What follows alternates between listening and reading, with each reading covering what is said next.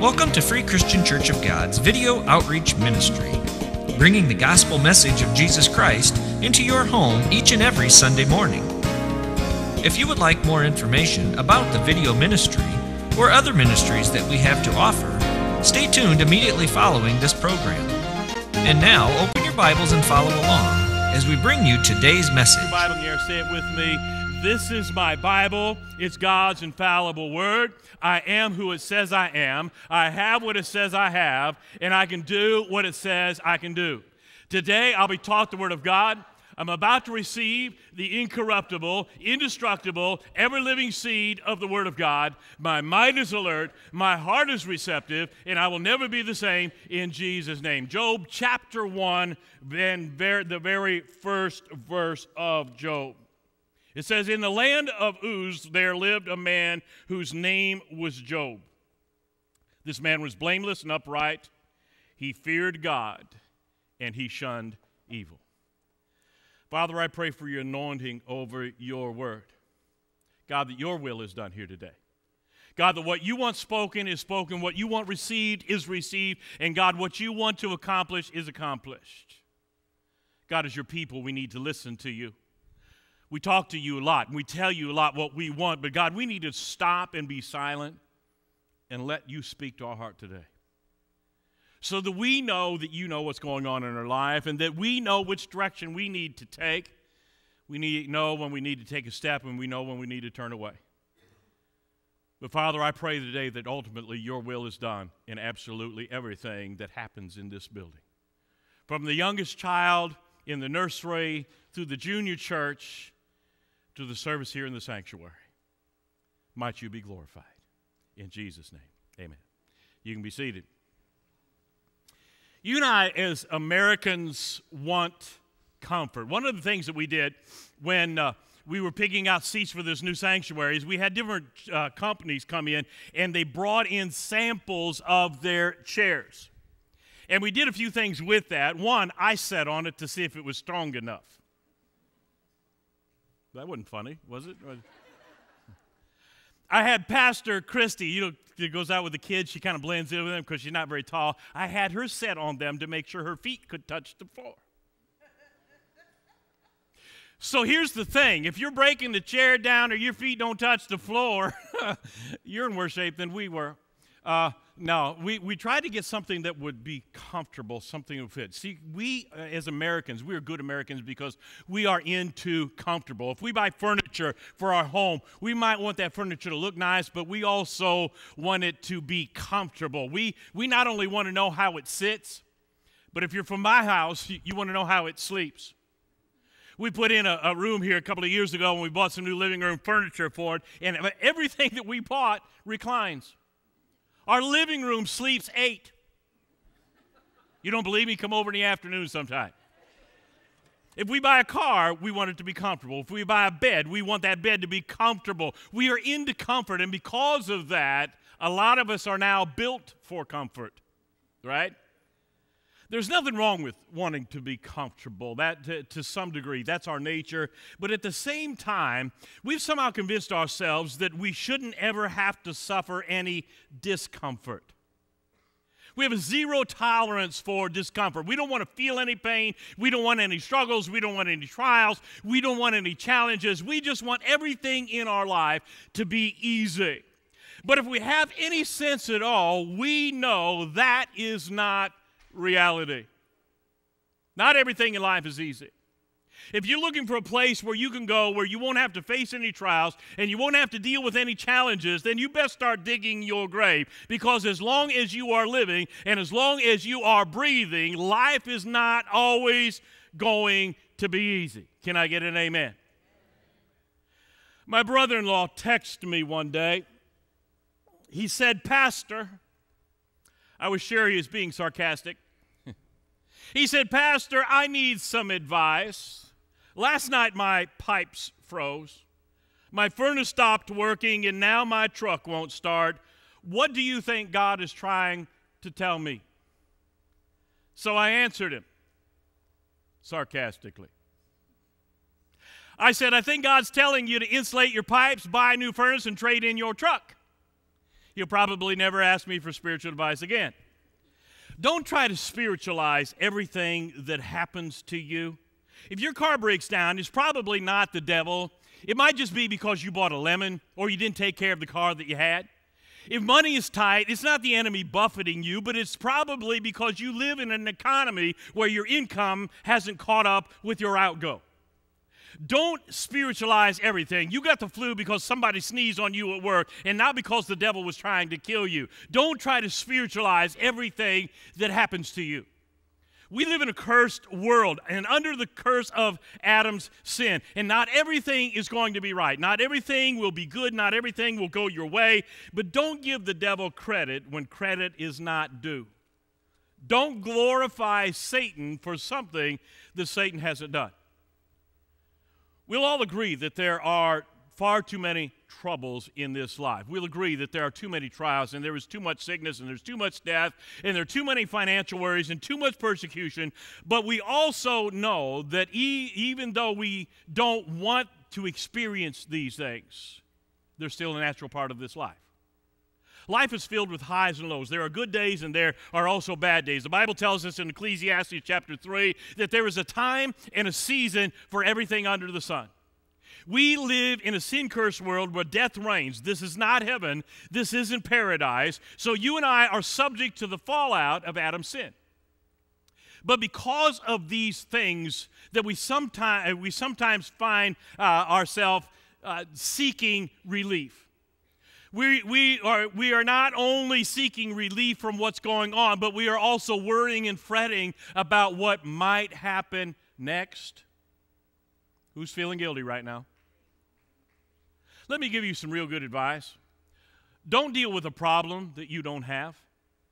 Don't deal with a problem that you don't have. There are enough real troubles that we don't have the time to waste worrying about what might be.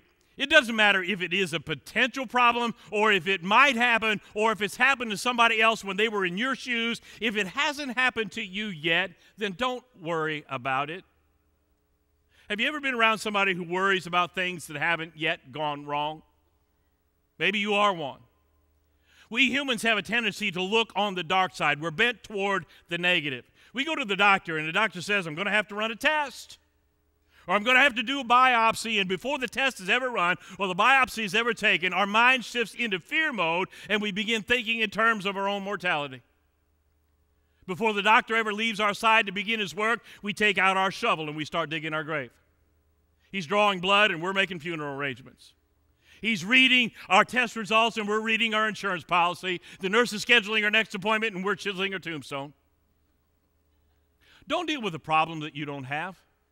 There are enough real troubles to occupy your time without wasting your days worrying about something that has not yet happened. Life is too short to spend it worrying about things that might be. Let me tell you something. If you are so problem-free that you can afford to squander your time worrying about things that don't exist, God says in Philippians 4:8, whatever is true, whatever is noble, whatever is right, whatever is pure, whatever is lovely, whatever is admirable, if anything is excellent or praiseworthy, think about these things. Think about these things. If you want to dwell on something, then dwell on something good. If you have to stop, then stop and smell the roses. Or stop and listen to the music. Enjoy the life that God has given to you and the people that He has put in your life and the blessings that He has poured out on you one precious moment at a time. You don't have time to waste. Now, we all know that calamity might come. But until it does, take pleasure in the blessings that God has already given to you. And even if tragedy does come, don't let it monopolize your time or steal your blessing or silence your joy or restrain your praise, but seek out the good that God has surrounded you with and then dwell on those things. Worrying has never helped anybody. Getting depressed and angry has never done 1 ounce of good. You can worry about your bills, but worry won't pay your bills, and it will never make you any more money. You can worry about what other people think about you, but worrying won't make you any new friends. You can worry about your health, but worry will only make you sick. You can worry about the valley that you're walking through, but if you ever decide to take a break from your worrying and where you're walking and look up, Oh, somebody pay attention here. If you look up and see your God who is bigger than your problem, your God who is richer than your debt, your God who is more powerful than your enemies, if you can look up and see your God who is in control of everything and everybody at all times and then dwell on the good things, somebody needs to hear this morning, you will soon find out that all things work together for the good to those who love and serve the Lord Jesus Christ. Personal suffering is a natural part of this life. It happens to everybody at some time or another. Some of you are going through that right now. You might be sick, or you might have a family member who's fighting a physical battle with cancer or heart disease or something else. You might have recently walked through the valley of death's shadow and have lost somebody that's close to you. Or maybe you're struggling, and no matter how much you bail water, your boat is still sinking. Whatever it is either happened to you or is it about to happen to you, because personal suffering is a natural part of this life. But Christian, I want you to know something this morning. The divine deliverance of God is a part of this life too. Your story's not over. No matter what you're facing, no matter what the trial, no matter how dark the valley, your God is always in control, and there's absolutely nothing that can touch you that does not pass through him first. Your God, who is in control of your trial, has a plan. He has a plan, and he has made a path for you to follow that will lead you to where you would want to be if you knew what God knew. God knows you. He knows what you're made of, even when you don't know what you're made of. And because he knows you intimately, he has numbered your steps, and he's charted your course, and he has a victory waiting for you at the finish line. So you need to get up and finish. There's nothing that you're going to face that will destroy you, because God said, I built you to live forever. There's no weapon formed against you that's going to do you in, because God has made you invincible to the weapons of the enemy, because he is your refuge and he is your fortress. In him is your strength, and his strength is made perfect when you are weak. Somebody asked me, Pastor, where is the scripture that says God won't allow us to go through more than we can handle? I said 1 Corinthians 10:13 says, no temptation has overtaken you except what is common to man. And God is faithful that he will not let you be tempted beyond what you can bear. But when you're tempted, he'll provide a way that you can endure it. But that is a scripture about temptation. It's not a scripture about trials. The truth is, there are many things that come against you that you will not be able to handle on your own. There are many challenges that are beyond your strength and your ability. That's why you need the Lord. Nobody is so strong or so spiritual that they can handle adversity by themselves. We all need God's help. We all need somebody who is bigger and stronger and more powerful than the trials that we'll face. Listen to me this morning. Those of you who need to be encouraged. Those of you who are depressed, those of you who are weary, you might be at the end of your rope, but tie a knot in it and hold on, because God is still God, and you will see victory. And do you know why? Do you know why? Because we know something. We know something. The Bible says we know. And if the Bible says we know, what did I tell you to do? Underline it, because it's something God wants you to know. We know that all things work together for good. We know that the good things work together for good. And we know that the bad things work together for good. And we know that the unimportant things aren't unimportant at all, because everything is a part of God's master plan. And all things work together for good to those who love God and are called according to his purpose. And all means all, and that's all means. We're going to get a t-shirt made up that says that. You'll buy 10. All right, there, first order. You might be struggling, but don't quit now, because God is preparing you for an opportunity where he can show off through you. You need encouragement. When you're down or fighting a battle, you don't need somebody reminding you how bad you look and how difficult things are. Don't you just hate it when people do that? You don't need somebody sharing war stories of how other people have fought a battle like yours and they lost. You need some good news. Now, I've been accused over the years of being uncaring, because when I visit the hospital, I rarely talk to the patient about their sickness. That's what everybody else says. Everybody that walks through the door of your hospital room says the same things. How you feeling?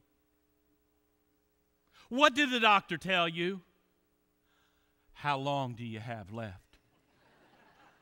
After you've answered those questions 20 or 30 times, you feel worse than you did before you had company.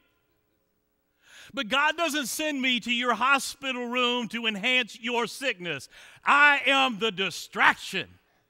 I am the distraction. I'm there to take your mind off of your problem and help you focus on God so you can dwell on good things and keep your trial in perspective.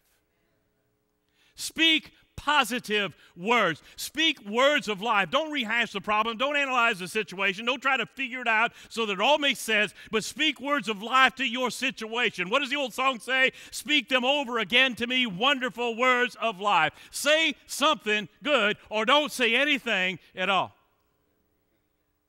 When we face trials, there's one question that's primary. It's not, what is the solution? Or how can I get out of this mess? Or where can I find relief? Those are secondary questions. But the primary question that we all want an answer to is why? Why? And God, in his divine wisdom, says to us, have you considered my servant Job? Have you considered Job? Have you considered Job? Before you tried figuring it out, have you considered Job? Before you panic, have you considered Job? Before you go all crazy with fear and anger and blow up on the people around you, have you considered Job? I like where this is going. Back in 1998, there was a young lady in our congregation named Wanda. I'd known Wanda nearly all of my life. She was a neighbor of ours. She was a year or two older than me, and we rode the same bus to school every day. Wanda was always put together. Ever since I knew her, even as a kid growing up, she was always put together. As kids, we were just who we were. She's sitting on the school bus with her books sitting beside her, her hands in her lap. She's all dressed, her hair's combed. We're jumping over the seats. But she was always put together. In 1992, she was diagnosed with a brain tumor. And she wasn't expected to live. And if she did survive the surgery on her tumor, she was probably not going to ever be able to speak again. But when she came out of the surgery and they were taking her to the recovery room, she was talking to the surgeon. The surgeon, this professional man that makes a lot of money, is very intelligent, did something I've never seen a surgeon do before.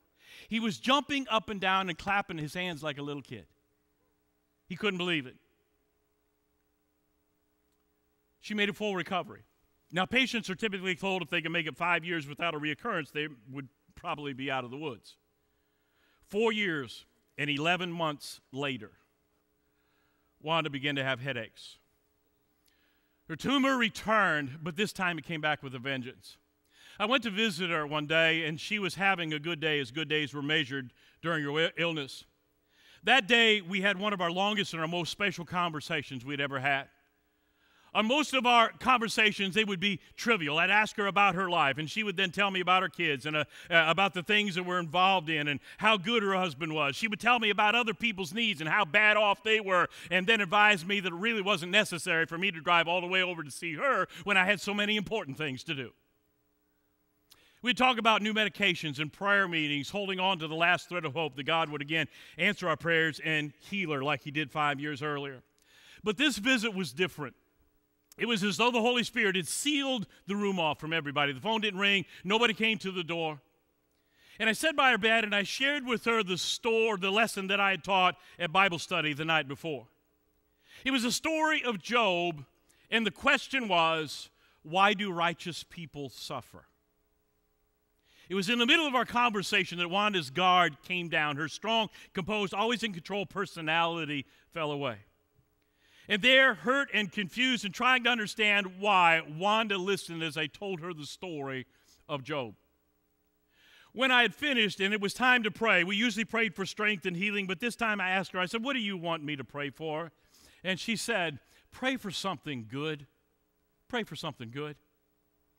I took her by the hand and we began to pray, and as we prayed, she released her trust completely in Jesus, whom she loved and served, knowing, as 2 Corinthians 4:8 says, that even though she was troubled on every side, she was not distressed. Even though she was perplexed, she wasn't in despair. Even though persecuted, she was never forsaken, cast down, but she was not going to be destroyed. When we finished praying, she looked me square in the eyes and she said, "This is my Job.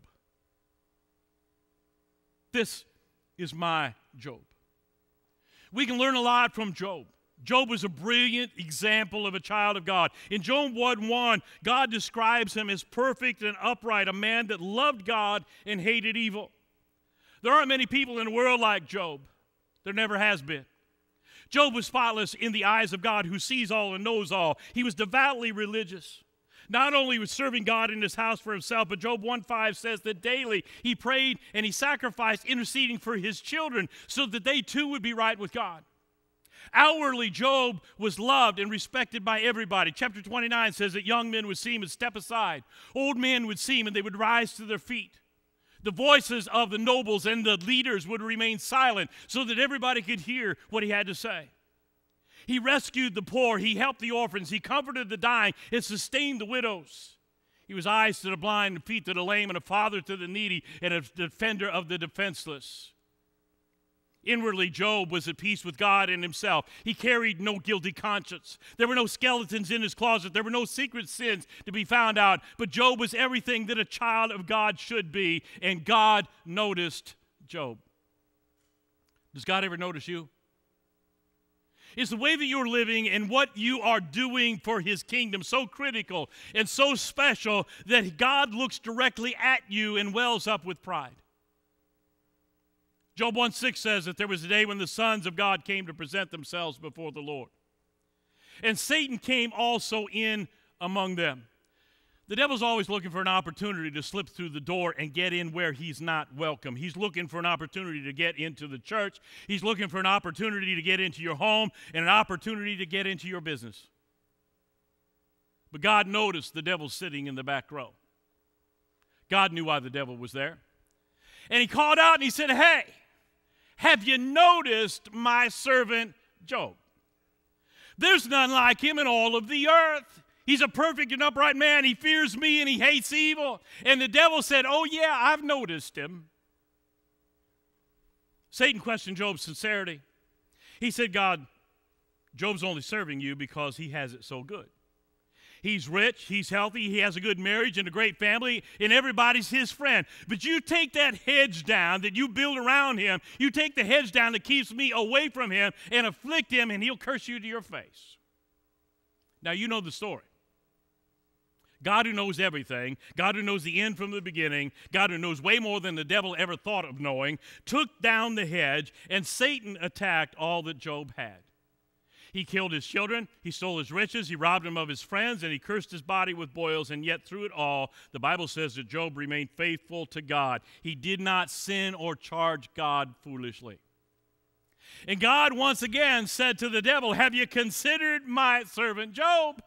A perfect and upright man. He still fears me and he still hates evil and he still holds fast to his integrity, even though you have moved against him to destroy him without reason." Without reason. Let's dwell on this a little bit. The human mind is designed to solve problems. When we were in school and the math teacher would ask 2 + 4 =, we would automatically be calculating the answer in our minds and we would go 6. But when we got a little older, the problems became more complex. Instead of using simple numbers, the teacher would use X's and Y's. She would say X + Y = 6, and then she would ask, "How much is X?" And what would we do? We'd freak out. "Teacher, we can't tell you what X is unless we know what Y is. We need more information." And so are the trials of life. We often ask God why, not because knowing why will make us feel better, not because knowing why will make our problem go away, but because we have become convinced that if we know why, then we will be able to solve the problem on our own. When the equation of life equals suffering, when the equation of life equals death, we believe that if we know why, we can subtract the why from the result and solve the equation of this unnecessary suffering. But you see, God wanted Job to know that knowing why wasn't important, but knowing him was the solution for all of the trials of life. God said, Job, trust me, I am God. We may never know why, but we have to trust the providence of our God who loves us with an unfathomable love. Proverbs 35:6 says, trust in the Lord and lean not on your own understanding. In all of your ways acknowledge him and he will direct your paths. Life can sometimes be very difficult all by itself. There are schedules and deadlines and bills to pay and obligations to meet, and life can be hard. But then you're a Christian and you add to it all of the spiritual aspects and all of the battles that we have to face in the spirit realm, and life becomes even more difficult. I fight battles every day. I'm a Christian, and I've been a pastor for over 30 years, but I am also just a man, and I am not immune. If you want me to be perfect, then you're just going to have to leave and go somewhere else. I will never be perfect until the day I die. I fight battles just like you do. I fight battles with temptation. I fight battles with anger. I fight battles with depression. I fight battles with fear and with worry. I spend hours awake in the middle of the night. It seems that there is a battle going on somewhere in my life 24/7. Sometimes I lose one or two of those battles. Sometimes the enemy gets the best of me and I fail. Sometimes I get weary, or sometimes I get careless and I'm wounded. But when I'm wounded, the enemy doesn't stop. He never stops. Because when I'm wounded, it's then that he tries to finish me off and the attacks get even stronger. But where is God in all of this? I thought God was supposed to protect me and supply for my needs. I thought God was supposed to bless me for the good that I do and keep me from the unfairness of this world. Sometimes I'm overwhelmed because I feel as though God has completely forsaken me and failed to be the God that he promised he would be. Can you identify? I was having one of those moments a couple of weeks ago. My body was tired. My spirit was weary. And I didn't have any fight left in my fight. My spiritual logic was tainted because I got to the place where it was all beyond my strength and all beyond my ability. And I was overwhelmed. Are you ever overwhelmed? Are there days when you can't seem to handle the things that you've handled before? Are there times when your body is weak and your spirit's weary and there's no fight left in your fight? Are there moments when everything that you're carrying becomes so heavy for you that you collapse beneath the weight of the load? I snapped on God. I'm ashamed to admit it. Had to repent for doing it. I've been a Christian long enough, and I pastored long enough and preached God's word long enough that I should have known better. I know that God's word's true. I know that God loves me. I know that he's my provider. I know that he's my protector. I know that he'll never leave me or forsake me. But for a brief moment, I forgot all of that, and I snapped on God. Have you ever done that? It all came pouring out. I couldn't hold it back. I couldn't restrain it. Luke 6:45 says, out of the abundance of the heart, the mouth speaks. God already knew it was in my heart, but it came out in my mouth. And my mouth spoke. I said, God, I feel like you've forsaken me. I've given my life to do your will and to build your kingdom. I work 7 days a week. I do everything you ask me to do, but you don't protect me and you don't help me. There was a brief silence, and then the Holy Spirit of God spoke to me just as plainly as I'm speaking to you. God said, Satan wants to kill you, and I won't allow him. But the things that are happening to you are what I have permitted him to do. This is your Job. That's where this sermon came from. This is your Job. See, God had been doing his job all along. God had never left me. He hadn't forsaken me. If the devil had his way, I'd be dead. But God draws the line between his children and the enemy. God decides how far he's going to let the devil go. God decides how much freedom Satan has in our life. But what God decides has a divine purpose. In his divine wisdom, our wonderful God, who already knows the future, who is in control of all things and all people at all times, has charted our path through enemy territory to accomplish the mission he has assigned to us. This is your Job. There's a riddle that asks, what has 6 feet, 3 noses, can run like a deer, fly like an eagle, and yet has never been tamed by man? The answer is, there's no answer. It's total nonsense. When given the riddle of suffering, our minds tend to go into warp speed. We compute and analyze and reason to try to solve the riddle. We call specialists, we read books, we try old-fashioned remedies, we search the internet, we gamble on a long shot, and when we're unable to come up with a real solution, we get frustrated and irritated and aggravated, and we're no longer able to focus because we don't know where else to look. It's then that we overreact. We're God's child, but we act out of character. We do or say things that we wouldn't ordinarily say or do. Job, with his wealth gone, his children dead, his body in decay, and his wife surrendering to defeat, arrived at this point. It was Job's breaking point. His personal strength was gone. His spirit was exhausted. His wisdom was inadequate. And Job, the great man that he was ready to give up. And he snapped on God. How often have you heard, if there's a God, or if God is love, then why is this happening? Why doesn't he do something about it? What we're really saying there is, God, you owe me an explanation. We teach our children that with goodness comes reward and with evil comes consequences. But when that philosophy becomes our rigid line for defining all of the experiences of life, we have a tendency to develop a shallow conceit, and we set ourselves up for a miserable fall. Job demanded an answer. We are unitary beings, meaning that all of our parts act as one. When our body suffers, our mind and our emotions and our spirit life are also affected. Job had lost his health, but Job's problem wasn't a physical one. Job could make sense of his calamities, but his problem wasn't a mental one. Job's trouble was spiritual. Not meaning that Job had sin in his life, but Job had a perspective problem. You see, Job held onto his faith, but Job somehow felt that the things he was going through had separated him from God. Job felt that God no longer loved him, that God no longer cared, and that God had abandoned him. We're emotional beings. We know that when we feel good, we feel good. And when we feel bad, we feel bad. But our relationship with God has absolutely nothing to do with how we feel. There may be days when you don't feel saved, but it doesn't change your relationship with God. Job finally snapped, and he demanded an answer from God, and God said to him, I love this, Job, gird up your loins.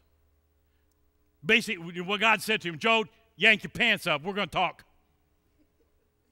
Be careful when you ask God for an answer. God answered Job's question with 82 questions of his own. Job said, God, I got a question. And God said, I got a test. 82 questions. And you know how Job answered all 82 of God's questions? Job said, I don't know. Job flunked. Football quarterback was barred from playing in the big game because he had cheated on a test. His coach was angry, and he confronted the teacher.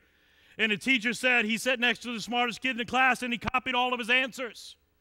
The coach said, how do you know that my quarterback cheated? And the teacher said, on question number 6, the smartest kid in the class wrote for an answer, I don't know. On question number 6, your quarterback wrote, me either. Why did God ask Job so many questions? He did it to show Job that even with all of his experience, and all of his wisdom, and all of his ability, and all of his accomplishment, that there was more than one thing in life that he did not and could never understand. Maybe that's where you are right now. You feel like you're no longer being protected by God's hedge. You feel like the hedge is dropped, and you're now, if the enemy is just free to attack you. And the enemy has mercilessly and relentlessly attacked you, and you're now in this valley of despair, and you're wondering where God is. Well, maybe, just maybe, this is your Job. We will all have a Job moment at some time in our life. We'll all face a problem that is bigger than we are, an unclimbable mountain, a devastating valley, or insurmountable odds. But God knows where we are. He always knows where we are. He knows what we're facing. He knows the battles that we fight, and He knows the weaknesses and our limitations. But God also knows what we are capable of even when we don't know. He knows our strengths and the power that's in us that we have never used. He knows of our untapped potential. He knows how He has fearfully and wonderfully made us. So God has assigned to us battles that He knows we can win, so our life might bring Him the most glory. This is our Job. God who knows the end from the beginning has choreographed our journey through life to fulfill his divine purpose in us so that when the day in eternity future comes, he might be able to say to us, well done, thou good and faithful servant. Enter now into the joy of the Lord. This is my beloved son, or this is my beloved daughter in whom I'm well pleased. You've remained faithful to me through the tests of life. You stood strong in the face of adversity. You fought a good fight. You finished the course, and you've kept the faith. And now there's laid up for you a crown of righteousness, which I, the Lord, the righteous judge, shall award to you personally. This is your Job. This trial that you're facing, the valley that you're walking through, this fight that you're in, it's your Job. It's not your time to suffer, but it's your moment to shine. So get back up on your feet. Wipe the tears from your eyes and the sweat from your brow. Dust the dirt from your knees. Arch your back and hold your head up high. Because this is your Job. And God, who knows how it's going to end, knows that you can do it. You can do it. Father, I pray today that these words will be encouragement to those who have been discouraged by life. God, there are a lot of problems in this world. The longer this world goes, the worse it gets. And Father, I pray that some way, somehow, that we'll understand that you've never left our side. You're still here. Everything still matters. You still love us like you've always loved us. You still have a plan. Nothing's gotten out of line. Nothing is out of order. Nothing's out of your control. But it's all in the palm of your hand. Father, I pray that you'll encourage your people, especially those who right now are enduring their own Job. In Jesus' name. Thank you for watching today's message from Free Christian Church of God in Continental, Ohio. To find out more information about Free Christian Church of God, or to receive a copy of Reverend James Fry's weekly television program, Your Life, call the church office at area code 419-596-3103 or visit our website at freecog.org and download your copy today.